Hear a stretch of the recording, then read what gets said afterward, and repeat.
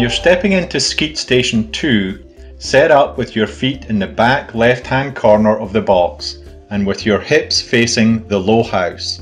This is going to be your foot positioning for every shot in this station.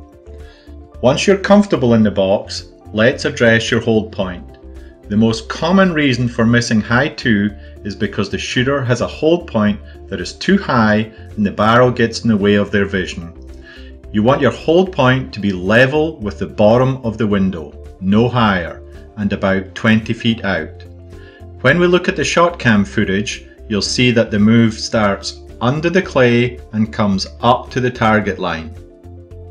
This is what you'll want to look for in every video. Now that your foot position and hold point are established, the next concern is where to look for this target. In order to avoid excessive eye movement, you should look just off to the left of the barrel and trust your peripheral vision to pick up the clay as it emerges from the window. From the ShotKam's perspective, my eyes are about here. Once confident and relaxed, call for the bird. As the target approaches your barrel, focus on the clay and move with sustained lead, then pull the trigger. The camera's crosshair represents the bead of your gun, so you can see the steady mount and move.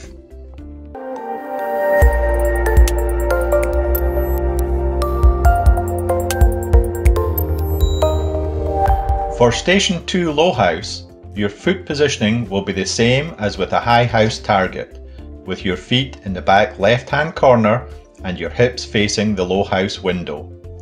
Your hold point should be about 10 feet out and level with the bottom of the window. When you look at your ShotKam video, check that your point of aim is not too high. It's critical to start level with the bottom of the window to avoid the barrel blocking your view.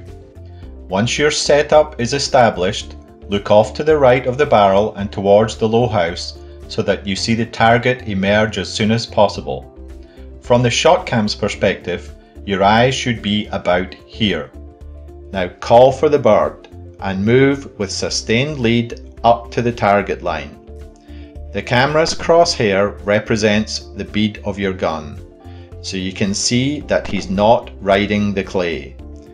You should break this clay over the center stake. It's important not to measure the lead, so keep your eyes focused on the clay. Start under the bird, come up to the target line, then take the shot with confidence.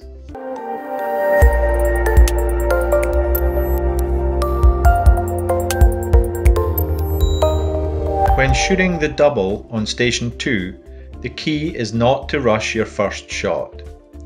You'll shoot the high house using the same setup as you did in the single, with your feet in the back left-hand corner and hips facing the low house. Your hold point should be about 20 feet out and level with the bottom of the window. Break the clay before or over the center stake. Then the low house target will be just getting to the center of the field. You can see from the ShotKam's perspective that you have some time here, so make sure to have a solid follow through with the high house. Now look across your barrel to pick up the second target. Keep the gun mounted to your face and stay ahead of the clay.